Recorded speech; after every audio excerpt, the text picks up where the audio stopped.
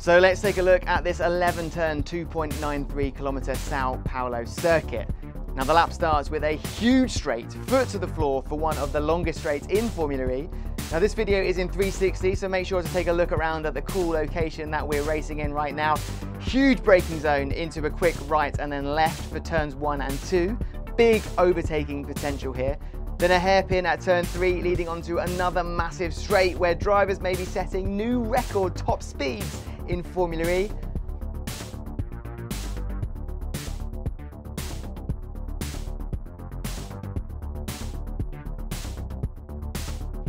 A double chicane breaks up the straights into turns 4, 5 and 6, back onto another straight and overtaking opportunity. The exits to these corners are absolutely crucial.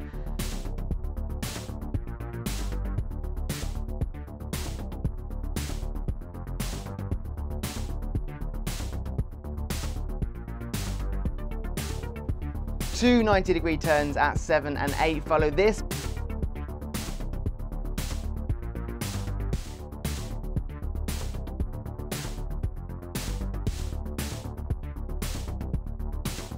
Before a super fast flowing corner flat out through 9.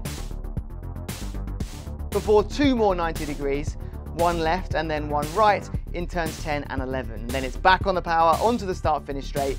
A very fast circuit and one that's going to take some seriously good strategy to get right.